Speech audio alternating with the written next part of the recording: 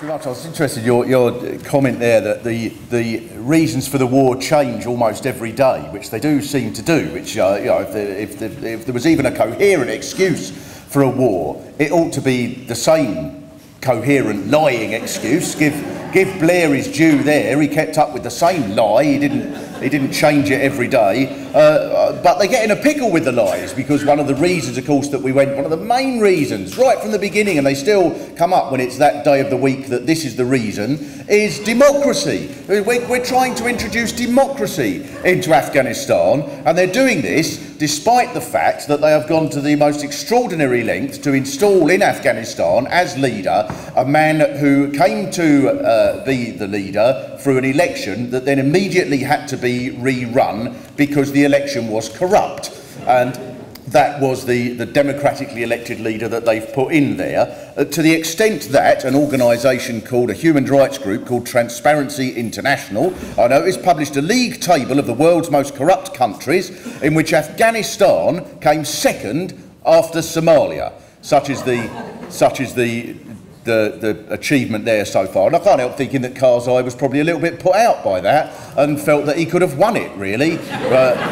And he's probably a bit cross with Somalia and thinks, well, we could have won that if only we bribed the right judges. But that's the achievement on that. Gordon Brown, the beleaguered Gordon Brown, said during the election campaign, when Afghanistan was mentioned as it was so rarely, that in answer to this charge that in order to deal with corruption we seem to have installed a corrupt regime, he said, "We are hoping for some early action on this corruption," which is, I wonder how early it can be when you've spent 8 years in a war to think, well, in a fairly early stage of the next part of this, part after the 8 years, how on earth, is the nonsense of it, the complete incoherence of it. Yes, we are going to deal with the corruption that we've installed, having promised to get rid of it in the first place, because it's only been 8 years. You think even a builder, even the worst builder, after 8 years of doing absolutely nothing, if you said, well, are you going to start any point soon, wouldn't say we're going to have one more cup of tea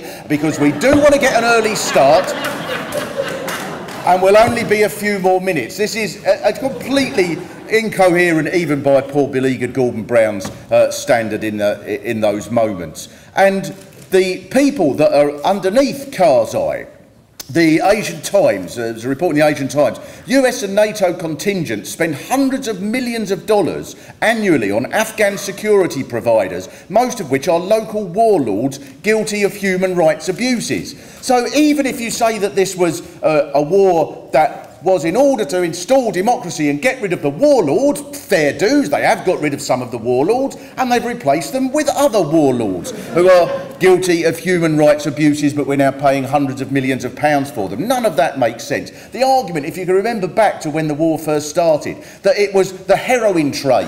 This was the argument that was on the front pages of papers and came out of the politicians' mouths, both in Britain and America, almost every day. If you were against it, don't you care about the heroin? What about the heroin? If you don't care about anything else, what about that? There's now 3 times the production of opium that there was at the time. So again, an extraordinary achievement there. And of course, one of the ones that every now and again they come up with when they get a bit flustered, as they did at the beginning, women's rights. We're aiming to introduce women's rights. That's what our role is out there in the Middle East. That's what we're particularly proud of. And always think, of course, yes, because that is what we do. We can't stand a country that is so appalling on women's rights. That's why we only sell hundreds of millions of dollars worth of arms every year to feminist countries like Saudi Arabia, where it's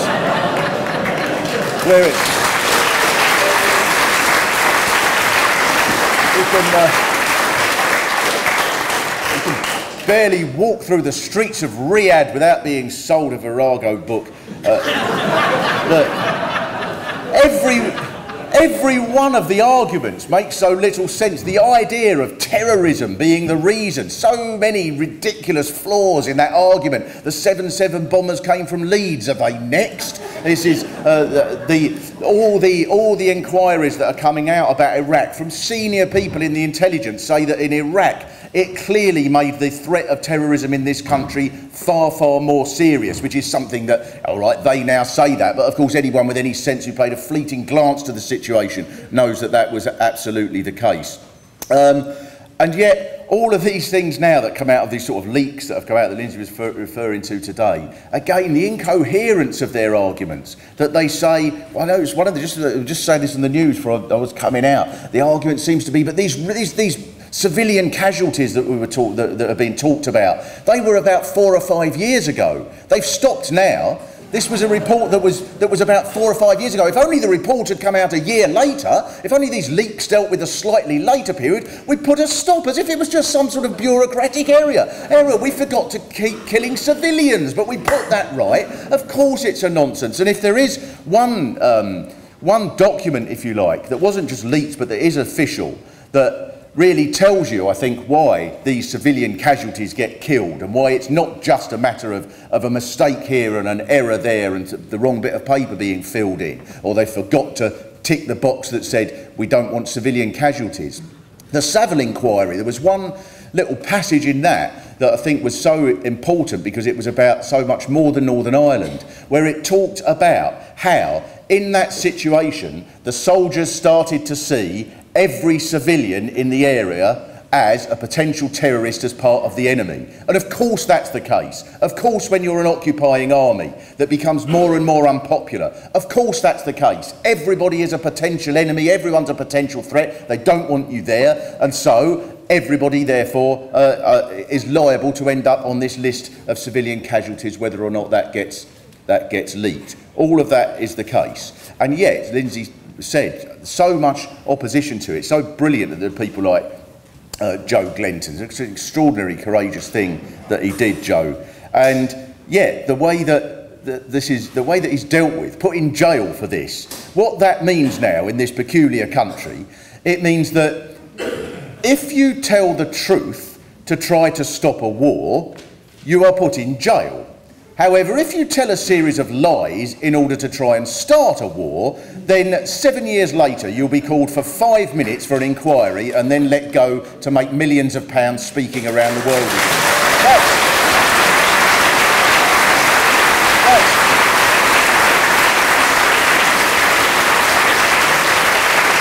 And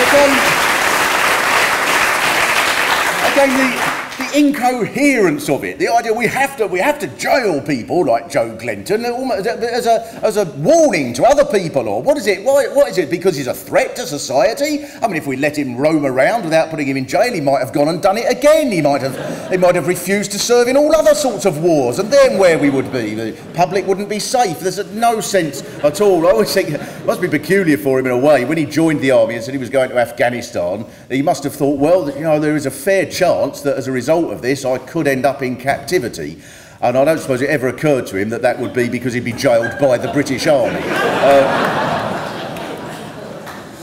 Of course, when they talk about it, it tells you so much about the role of the army in Afghanistan and the role of the British Army in recent years as well. When you look at the reasons why Joe was jailed, because you're not supposed to have an opinion. But of course that's not the case. We see soldiers interviewed on the television fairly regularly.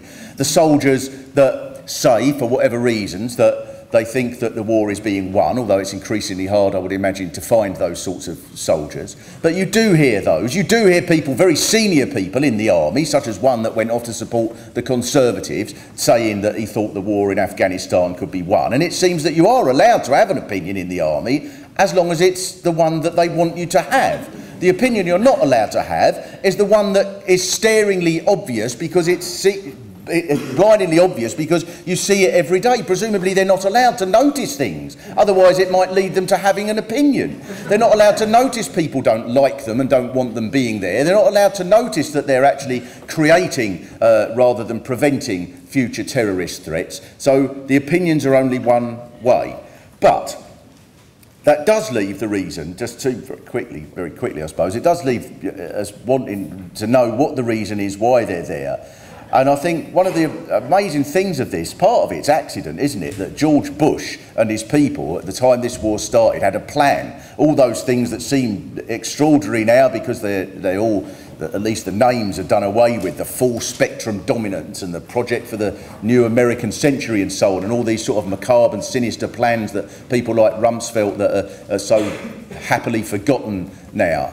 But all of these people had that plan. But I think, as Lindsay said, they're now very embarrassed about the fact that this isn't working, and they're certainly unsure about how they can get out of it without making it look as if they're going to lose face. That's what the main aim now of is the war. Oh dear, we mustn't lose face. We must carry on killing these civilians, whether or not it gets leaked that that's happening. We must carry on with British soldiers being killed in order that the people that are at the top of society in a few countries that are prosecuting this war don't lose face. And that's why I think for our side it's so crucial to realise, when we think this through, that it's not true that nothing is changing on our side. It can seem like that when you come to the same place and there's much the same people here and so on. You think, is anything changing? And yet when you think about how the last 5 or 6 years has gone, it has changed enormously. Whatever you think of Obama, and of course there are many reasons to have enormous reservations about Obama,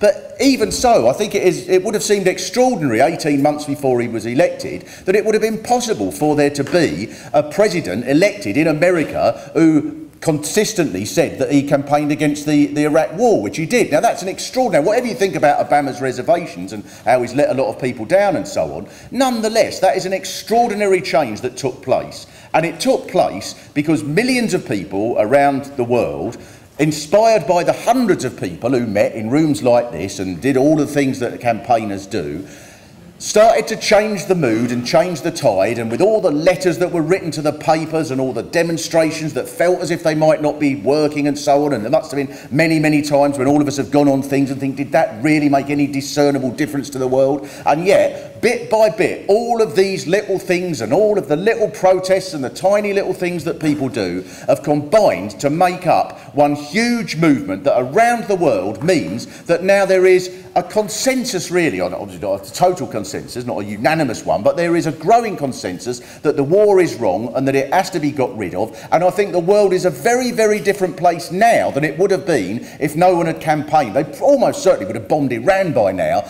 but for the fact that the millions of people that around the world campaigned and argued and protested and made whatever gesture they could to say that we don't want this. I mean, I was amazed a few months ago when Salma Yaqub was on Question Time, BBC One's Question Time, and in Wootton Bassett. Now there's a tough gig, right? You are a Muslim woman, anti-war campaigner in Wootton Bassett. It's almost like one of these dreams you have where you think, oh no, how could that happen? And she was in there, and partly because of her own prowess, which is considerable, but also because the mood is there for this to happen, then she was able to win over the crowd to her way of thinking. I don't think there's an enormous gap between the people who are sort of lining the streets in Wootton Bassett and the opinions of people who are against the war. We're after the same things, which is less deaths for no apparent reason after all. And for that reason, I think surely we have to go on campaigning against the war, firstly because that's the right thing to do, but also because we are, bit by bit, making a huge difference.